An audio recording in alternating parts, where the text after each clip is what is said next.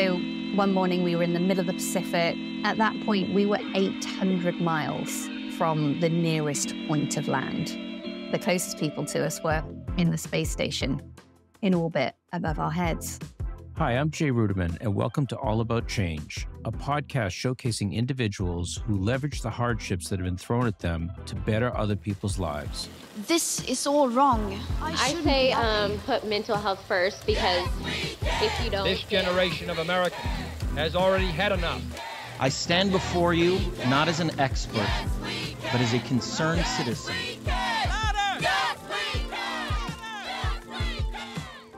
This week, we are visited by Emily Penn, an ocean advocate and founder of eXXpedition, a series of ocean voyages with an all-female crew focusing on plastics, chemicals, and their effects on female health. We can also pass these chemicals on through the placenta and then also through breastfeeding. That's when I thought, wow, this is quite a female-centered issue. Emily's work was inspired by a journey she took from Shanghai to Melbourne, Australia, a trip she made by land and sea. And when I came up to the surface of the water, I saw a toothbrush just floating just under the surface, and a cigarette lighter and a bottle top. We've all heard about or seen trash in the ocean. It gathers in large amounts, sometimes covering miles. But equally troubling, and far less clear to the naked eye, is chemical pollution. And as Emily would discover, she was just scratching the surface of another serious problem. We worked with the United Nations and we chose 35 chemicals that they had banned because of their toxicity. And we found 29 of those chemicals in my blood. Okay, so Emily, thank you for being my guest on All About Change. I am looking forward to this conversation. I find that the work that you've done to be fascinating and extremely important and also a little bit scary. I understand you're from Swansea in Wales, and people say that you feel more at home in the water than on land. How did your love for the ocean begin? I did spend a lot of time on the sea. As a little girl, I learned to sail one holiday, but literally in a kind of bathtub-sized sailing boat. And then I just loved it. And I'd go out, in the wind, the rain, the tides on the muddy Bristol Channel. Not a very glamorous place to learn to sail, but, there was just something about being out there that I found kind of freeing, and just loved that sort of being right in the elements. And I think that's probably where it began. Tell us the story about how you decided to take a boat to Melbourne instead of jumping on an airplane to get there. Yeah, absolutely. So I had just finished my architecture degree and very much wanted to be an architect. I loved the degree. I loved the challenge of having a brief and having to solve a problem and create something. And I lined up this job in Melbourne. But the previous year, I'd actually had an opportunity to write my dissertation on an eco-city that was being built in Shanghai. And because I was studying this zero carbon city, I wanted to get there in a zero carbon way without taking an aeroplane. And I had the most incredible journey by land that time across Europe, Russia, Mongolia, and down through China to reach this city. And it was that journey where I just fell in love with this idea of traveling slowly around our planet and getting to experience all the subtle transitions, the change in culture and climate and landscape, and really the people who I met along the way. So the following year, when I had this job lined up in Melbourne, I wanted to kind of see it all on the way and, of course, reduce my carbon footprint as much as I could. And so I ended up looking for a way to hitchhike, this time by boat, and connecting back to my love for the ocean, and got a place on board a boat that was heading to Australia. This is arguably the most efficient, environmentally friendly, not to mention sexy and futuristic powerboat ever imagined. So tell us about this boat. I've seen pictures of it. It looks very strange. And I have so many questions about it. Like, what was it like to travel in this boat? What kind of fuel did it use? Was it scary to be out at sea on a smallish vessel? Yeah, well, take each one of those questions. There's so much to talk about it. as you say, it looks completely crazy. It looks like it belongs in a James Bond film, or it looks like it's going to take you to outer space. It's an amazing hull design that's actually a wave piercer.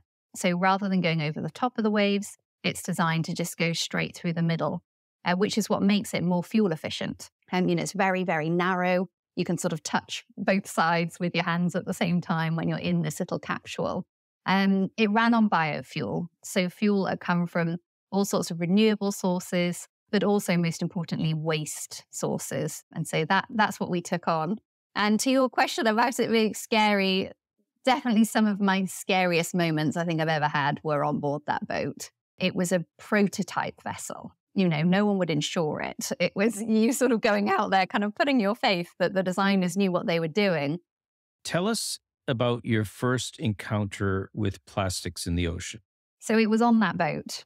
And we didn't actually have any running water on board. We just had 3 liters per person per day for all our drinking, washing, cooking that we needed to do. So if we did want to have a proper wash, we had to just stop the boat and then jump over the side. And so most mornings, if it was calm enough, we would do that. And so one morning we were in the middle of the Pacific, it was gorgeous temperature. We were all kind of excited to get in the water. We stopped the boat and jumped in. And when I came up to the surface of the water, I saw a toothbrush just floating just under the surface, and a cigarette lighter and a bottle top. And at that point, we were 800 miles from the nearest point of land. So you literally can't really get any further away anywhere on the planet from people. And in fact, the closest people to us were in the space station in orbit above our heads. That was the first moment. I don't want to say that's when it hit me, because I think it still took weeks more of seeing plastic again and again and again as we crossed the Pacific. We stopped at small islands, uninhabited ones that we found were shin deep with plastic as we came ashore. We stopped at inhabited ones that were having to burn all of this plastic. And so layer upon layer during that journey, more became revealed that by the time I got to Australia, I thought, I've got to do something about this, because there's this issue there that no one's really talking about. It's not like there are these islands of plastic that you're encountering, right?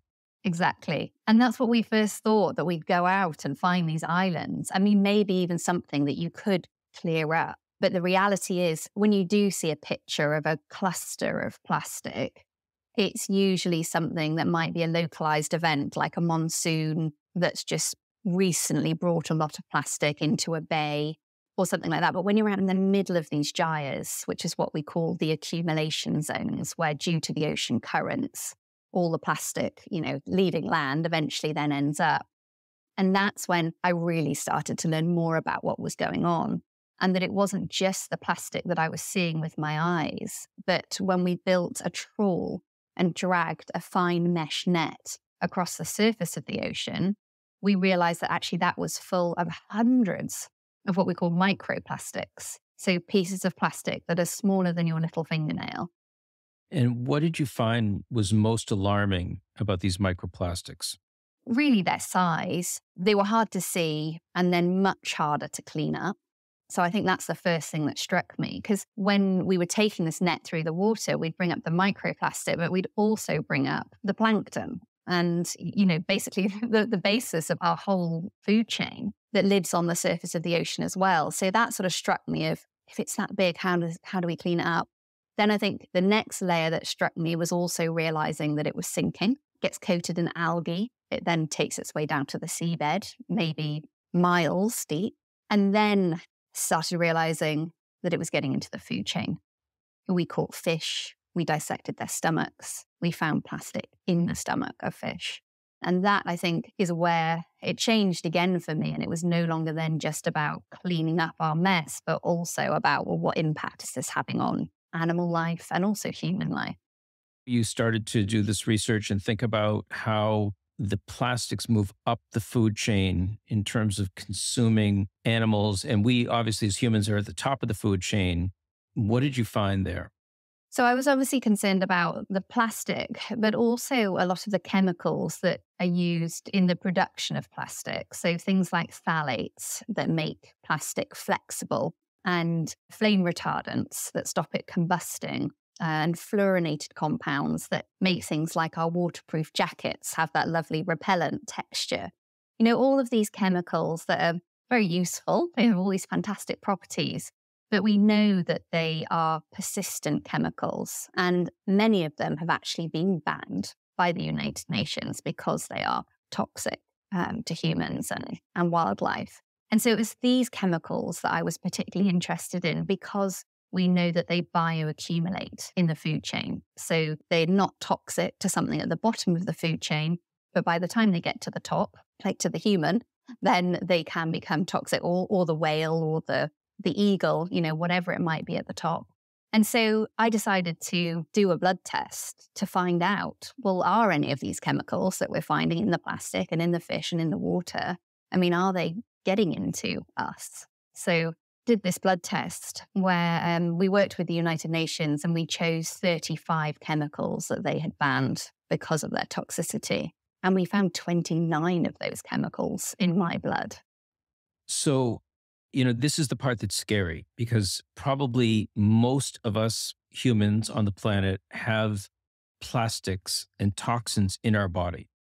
What does that mean? Are we all doomed to have cancer at some point in our lives? It's a great question, and it's one that there's not a definite answer to. There's a lot of science going on at the moment.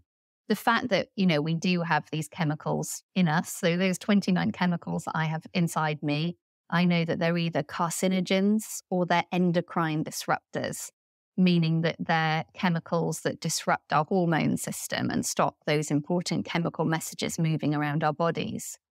The levels that I have, it's hard to know at what level does it become toxic, or do you need a few different types of chemicals that work together to become toxic? One of the challenges is there are so many different chemicals that we are exposed to in our lifetimes. We might have 600 or 700 toxic chemicals in our bodies at the moment if we were to test for them all. And so it's hard to know at what point does that then trigger cancer or trigger some kind of hormone disruption. And then it's also hard to know exactly the pathway they came into us because, again, we're exposed to so many things over such a long period of time in our life. Right. In preparing for this discussion, I was just the number of products that I was picking up over the day that were contained in plastics and what happens to those plastics and do we recycle them and is recycling enough? And not every country recycles the same. So I guess what I'd like to ask you is, are we at the point of no return? I suppose I have optimism in my nature, and maybe that's what helps me get out of bed every day and keep on trying to change things, as I've been doing for the last 15 years, and as I'm sure I'll continue to do for the rest of my career, my lifetime. You sort of asked the question of, is it enough to recycle? And my answer would be absolutely not. At the moment, like you say, different countries have different rules. Even different counties and towns here in the UK have different rules over what they recycle and what they don't. But also, I think the main point is that recycling at the moment is just this sort of afterthought, which is why only 9% of the plastic that we use globally is actually recycled. And we design our product for its primary use. And then we think, oh, what are we going to do with this now? And you have something that's got 3 different types of plastic all stuck together. And that means it's actually pretty much impossible to recycle because you've got to try and strip the whole thing apart before you can recycle it. And then if it's, perfect quality of a certain type, then yes, it will get reused. But even then, it's often being used not to be turned back into what it was previously, say a bottle back into a bottle, which would be an example of kind of a closed loop circular economy. It would probably get turned into a drain pipe or a carpet. Once that's got to its end of life, it then ends up in landfill. And so we really need to move into this way of living in circles, the same way that nature does, where we can actually close these loops. Anything that we do make and we put out into the world, we have to have a plan to recover it and take it back to a useful material that can be used for something again, or we just have to avoid using materials completely. So I'm wondering if you could tell the story of DDT and how, that might give us a glimmer of hope of how when action is taken, harmful chemicals can be done away with. Absolutely. I mean, DDT, I think, most of us are aware it's a chemical used to control malaria that was used widely in the middle of the 20th century. Anywhere and everywhere, people want to make outdoor life around home more comfortable. It's also good for use on swamps and pools of stagnant water, campsites, and wherever else bugs like to breed and gather. And then in the 70s, it became known that it was actually impacting the bald eagle and creating an inability to actually form and lay eggs. And that was due to this bioaccumulation of the DDT in the food chain. And so for that and other reasons, the chemical was banned. And it's by all means, not perfect. There's still examples of DDT that kind of got dumped and is leaking in places around the world, which is an ongoing issue. But on the whole, there was a lot of action taken to try and remove the use of DDT. Now, interestingly, when we did our blood results for our team of women from all over the world and all different ages, we actually found that most of us didn't have any DDT in us, but we had a few older women who were alive in that sort of 50s, 60s age who did have the presence of DDT in their bodies. But the fact that us younger generation didn't was really quite reassuring that, when you do actually create a policy and that action is taken, we literally can see the results in our own blood. Right. Emily, I wanted to ask you about the work that you've done on the effects of microplastics on female health. And what have you found out there? Absolutely. Yeah, so not actually so much microplastics. Going back to what I mentioned earlier, it's actually the chemicals that we're looking at, these toxic chemicals, which we think could be carried into the body through microplastics, but they also probably enter our bodies through many other mechanisms as well, like the food and drink we eat, or even the pillow that you sleep on, probably has some kind of flame retardant chemical in it that you're breathing in.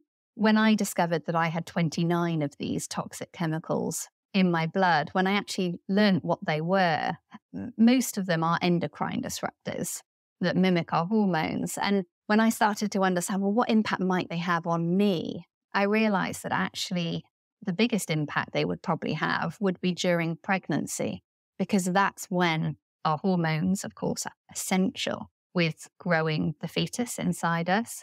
And any disruption to that could have really quite significant consequences. I then went on to learn that actually we can also pass these chemicals on through the placenta. It's almost our body's bizarre way of getting rid of them. And then also through breastfeeding in the breast milk.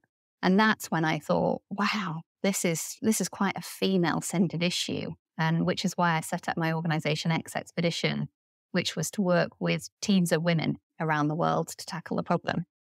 So let's talk about eXXpedition and tell us what you do and what impact it has.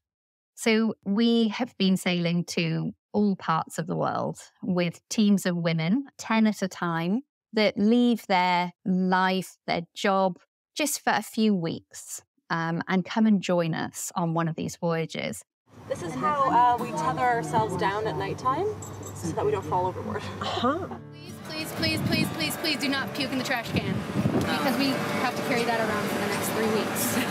And they are extraordinary women, but in a way they're also ordinary women. They are scientists, teachers, designers, storytellers, industry leaders. They have a whole variety of jobs.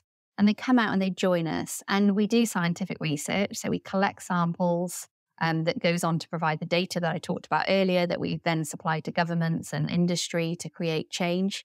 But along the way, they also change. They have the most extraordinary journey where For one, they sail across an ocean, which for most of them, being non-sailors, is quite an extraordinary achievement. And seeing that transition in someone from arriving on this boat, this 70-foot yacht, which sort of seems big in harbour, but when you get out into the middle of the ocean, you feel like a little bath toy bobbing around out there. And seeing them, a week in at the helm, steering this boat through waves is an incredible achievement. They're also doing the science. They are really, really getting their hands dirty. And when you look closely, when you're forced to do that science, to count every piece of plastic that comes up in every single sample, to characterize it, to put it under the FTIR, to work out what polymer it is, it all starts to sink in. Just what the problem is, how vast the problem is, and how challenging it is to solve. And they take that experience back into their life. They can spread the word. They can incorporate into the job they do. We've had someone that works for a toy company, a plastics company. We've had someone who is a packaging designer, and they're taking back home everything that they've seen into their industry. I feel that a lot of what propels us forward as humans is greed. What is the easiest way to produce something that we can make some money on? At the same time, I guess at some point, governments or businesses can self-regulate and say, we want to make money, but at the same time, we're destroying ourselves. So tell me how you get involved in each aspect. How do you get involved speaking to governments? How do you get involved speaking to companies or speaking to individuals to try to effectuate change? One of the things about the ocean is that it's so far out of sight and out of mind. And if we can't see what's going on, then it's very hard to actually feel like there's a problem and that your behavior needs to change. So raising awareness of these issues and trying to bring them into the forefront of people's minds has been a really important part of the last 15 years. But of course, however much consumer behavior and shifting we can get, it's never going to be the answer if we haven't got then businesses and governments really doing their piece. So with businesses, it's about helping them think right back to the drawing board about how we redesign our products, redesign our systems, and, do things differently, and actually giving them the confidence that consumers want it, and that actually the only way that we're going to succeed and going to be able to get through this is if they change their systems and change their ways and really get them believing in that enough that they're able to commit to doing it. When it comes to governments, for them, I feel like it's really about providing them with the data that they need. So a lot of the work we do is going around the world actually trying to record what's happening in the ocean and also in countries and on the shorelines, and do these circularity assessments so that we can actually understand the flow of plastic into a community, out of a community, where the leakage points are, so that then policies can be created that actually allow intervention to try and solve it. And also policies that help businesses make the right decisions and then allow them to survive as a business. Because, of course, I'm sure many people want to do the right thing, but they aren't able to be competitive if they do the right thing. And government can help with policies to level the playing field. So, Emily, when you're taking on and challenging governments and challenging businesses, do you ever feel like threatened that you're out there as an activist saying, hey, you're doing things the wrong way, and you're sort of causing an issue, even an issue that may help them in the long term? Does that ever enter into the situation for you as an activist? To be honest, not so much. I'd say where I work is in more of a ground where someone sort of knows what the right thing is to do, but they just have no idea how to get there. And that's very much, it's this sort of 20-60-20 rule that I like to work with, where you sort of think, well, 20% of the population already know what's going on. They're doing the right thing. You don't need to worry about them. And then you've got another 20% who just probably will never get it, however hard you try. So actually, at the moment, let's park them. But there's this 60% in the middle who aren't thinking about it day to day or really putting it at the heart and center of what they're doing. but that actually with a little bit of understanding, that knowledge that they need, the tools, the belief that they can do something, that's where really the opportunity is right now, because they're open to it. You just need to help find the way through. And I think it's just true of anything, really. So, Emily, maybe you can just leave us with how listeners to this podcast can get involved. How can they help you in what your organization is trying to do? And I mean, we've talked a lot about what they can do in their lives, but maybe just a couple of tips of things that they could do immediately to try to improve our environment. So we actually, during lockdown, built a platform called shift.how, which you can go to on your phone, online, and it showcases hundreds of different solutions. It's like a little signpost system to go and find other things that are going on. And it uses filters that takes this overwhelming hundreds of solutions and it filters them down to just a handful, depending on what it is that you're looking for, whether you're looking for something to do at home or in the supply chain at work or in your local government policy. You know, it really helps you navigate, because I think that's one of the things that I find more and more when I talk to people about this is people want to do something. There's a lot of people out there who genuinely care. They think it's terrible what's happening to our planet, but they just don't know where to start. And it's completely fair enough, because one of the hardest messages I think that I have to deliver is that there's not a silver bullet solution. And I think a lot of people are hoping that they're going to, you know, open their news app one morning and it's going to say, oh, problem solved. Someone's come up with the answer. Everyone, you've just got to do this one thing and it's all going to go away. And unfortunately, that day is never going to come. You're never going to open your news app and find that one solution. But then the good news is there are already hundreds of solutions. And so we all just need to start adopting as many of those small solutions as we can. And I really believe that the only way we're going to solve this problem is by a lot of people taking small actions, because that's also how we've created it. You know, every toothbrush out there, every bottle top out there, it's a small action from one person that's created that problem. And so we need everyone to believe that they will make a difference. I think it's very easy to think, oh, but everyone else is drinking from a plastic bottle. What difference is it going to make if I drink from one more? But of course, you know, it's like voting. You know, you think my one vote is not going to change the outcome. And you're right, one vote won't. But if nobody voted, then you wouldn't have a vote at all. And so it's exactly the same with the plastic bag and the plastic bottle. And we need everyone to believe that their one action will add up to make a difference.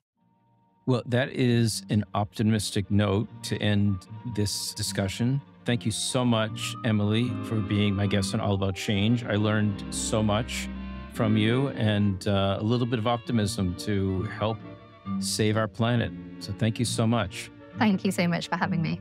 Au revoir, but not goodbye. It would be nice, wouldn't it, for someone to just wave a magic wand and make all of the trash and chemicals in our oceans just go away. But if we can understand anything from Emily's story, it's that these problems aren't a simple fix. And to her point, we've made meaningful change before with DDT. We can do it again, but it's going to take a massive effort. And we all have a role to play, consumers, companies, and governments too. Emily's experience teaches us, while we may not arrive at a crisis together, together is the only way forward. That's it for today's episode. Come back in 2 weeks as I sit down with sports journalist Katie Barnes to hear the struggles transgender athletes face just to compete in the sports they love. Today's episode was produced by Kim Wong, with story editing by Yochai Metal and Mijan Zulu. To check out more episodes or learn more about the show, you can visit our website, allaboutchangepodcast.com. If you like our show, spread the word. Tell a friend or family member, or leave us a review on your favorite podcasting app. We would really appreciate it. All About Change is produced by the Ruderman Family Foundation. Special thanks to our production team at Pod People. David Zwick, Grace Pina, Morgan Foos, Brian Rivers, and Amy Machado. That's all for now. I'm Jay Ruderman, and we'll see you next time on All About Change. But not goodbye.